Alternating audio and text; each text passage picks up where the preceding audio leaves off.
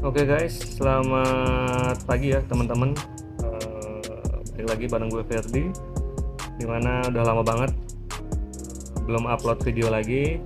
Dan kebetulan sekarang hari ini gue mau upload satu video ya, yang ngebandingin.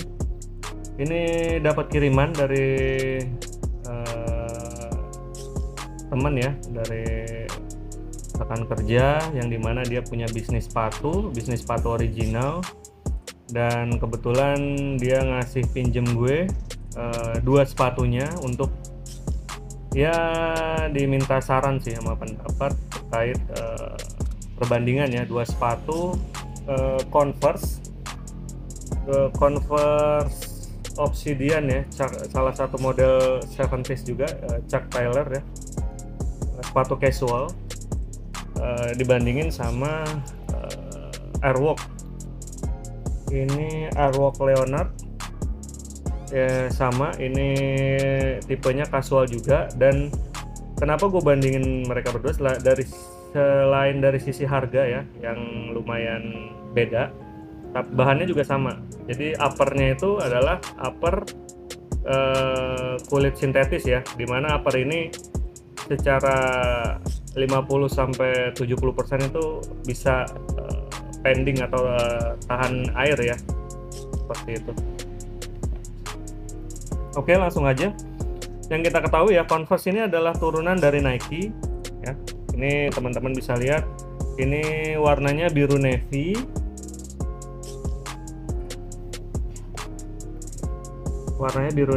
ya, biru navy, dan modelnya itu Obsidian yang low ya. Kan ada yang high waist, ada yang low. Ini yang low waist. Untuk yang pertama ini, untuk size-nya itu, kalau sepatu casual itu beda sama sepatu running ya. Kalau sepatu running biasanya kaki gue ukuran 42, gue ambil sepatu running di ukuran 42,5 atau 43. Tapi kalau beda dengan yang casual, itu ukurannya true to size ya. Jadi ambilnya yang 42 aja gitu. Jadi dia nggak udah. Nah ini ya, ini made in Vietnam, ukurannya 42, bahannya karet ya, dibuat Vietnam, dan tipenya itu ya, tipenya Obsidian 170862C. Kalau teman-teman masih bingung ukurannya, tinggal ukur apa sentimeternya aja. Di sini ada sentimeter, diukur dari ini ya, panjang kaki ya, nanti gue ini. Nah ini ada 27 cm. Nah itu bisa juga kalau buat panduan teman-teman ya, bingung ukurannya, pakai ukuran berapa. Converse ini juga turunan salah satu anak perusahaan ya kan ya, atau turunan dari brand Nike. Sementara AIRWALK, jadi dari dua brand ini sama-sama dari Amerika ya teman-teman. Juga jangan, saya juga awalnya berpikir bahwa AIRWALK itu adalah buatan lokal gitu, tapi ternyata dia ini, AIRWALK itu juga buatan dari perusahaan induknya ada di Amerika, Los Angeles ya. Jadi tapi bedanya ini, AIRWALK ini harganya bisa setengah harga dari si Converse tadi ya. Ini AIRWALK Leonard, bisa dilihat ini juga ukurannya, ini kebetulan ada size-nya yang 43 sih, cuma masih memang agak lumayan kebesaran, nggak apa-apa, cuma buat ini review ya. Jadi untuk amannya sih, kalau teman-teman ambil sepatu casual itu, cari yang warna-warna netral seperti ini ya teman-teman ya, warna navy, warna hitam.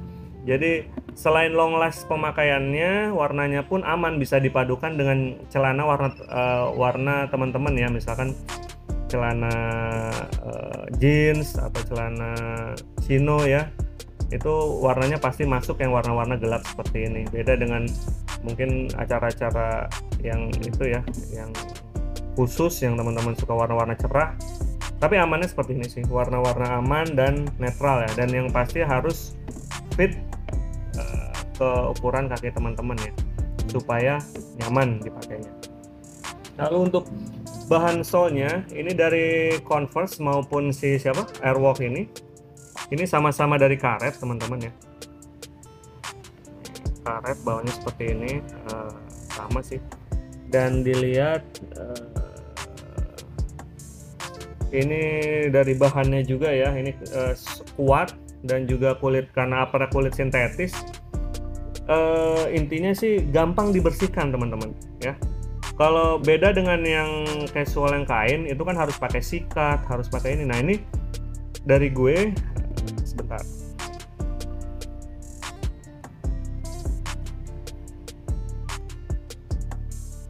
Ya, ini gue punya tisu basah. Tisu dari KI ya. Jadi enaknya teman-teman kalau misalkan uppernya kulit sintetis seperti ini atau semi kulit ya, itu gampang banget dibersihin ya, tinggal begini-gini aja. Yang debu atau apa agak-agak kotor sedikit, misalkan habis dari hujan-hujanan, itu bersihinnya gampang gitu loh, nggak usah pakai effort lebih, nggak usah. Biasanya gue kalau pakai sepatu running kan kain tuh bawahnya, ini biasa gue harus pakai sikat gigi bekas. Nah ini kalau ini cukup pakai tisu basah aja, atau bisa juga pakai tisu kering ya, cuma dibasahin dengan air. Jadi lebih simple perawatannya ya, yang sepatu casual ini. Jadi teman-teman bisa pakai setiap hari dan dijaga kebersihannya gitu ya. Oke. Lalu lanjut ya, untuk ngecek keasliannya, ini teman-teman juga milih sesuai budget aja.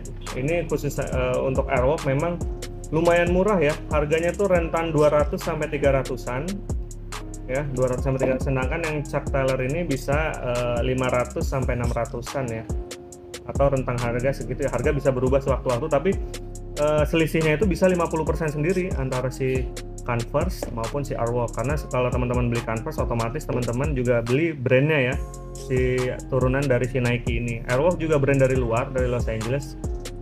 Cuma dia memang fokusnya ini ya, apa, harga menengah ke bawah seperti itu ya. Jadi nggak terlalu mahal juga memang dilihat dari penjualannya ya. Lalu untuk cek keasliannya seperti biasa, kalau Nike sih sama aja kayak sepatu running ya. Cek keasliannya nih teman-teman, tinggal di sini ada tipe 17086-2C misalkan ya. Ini teman-teman bisa lihat di tag sepatunya. Di sini juga ada di sebelah kiri ya. Nah nih 17086-2C, kelihatan nggak? Nah pokoknya di sebelah kiri ini sama sesuai dengan boxnya, dan juga ada nick juga di sebelah kanan ini. Ini tiga angka terakhir itu pasti beda. Ini 267 sebelah kanan, yang sebelah kirinya ini 254. Nggak kelihatan teman-teman. Nah 254. Nah itu kalau udah beda itu dia udah pasti original gitu. Itu cara mudahnya sih ngelihat dari tagging sama kode ini yang tadi ya 17086C. Kalau teman-teman scan ataupun cek di Google itu langsung keluar tipe yang sama ya, Obsidian, warnanya sama, navy blue ya. Ini yang teman-teman pegang tuh sama, muncul di internet gitu. Itu untuk ngecek keaslian. Sama juga yang CONVERSE ya, dia juga ada kodenya, tinggal cek aja teman-teman di tagnya. Sorry nih kalau nggak kelihatan ya karena pakai HP.